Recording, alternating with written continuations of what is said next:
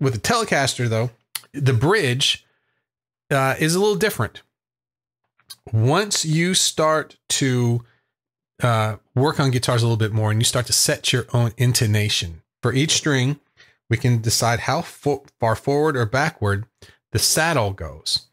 And when that sets the individual string length closer or shorter so that all the notes on the string stay in tune as you go across, so that your G on the 3rd fret on the low E string will be in tune, and the G on the 15th fret will be in tune as well, so that everything's in tune across the guitar.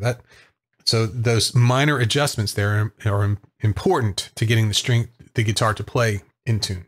But with the Telecaster, they share that between 2 strings.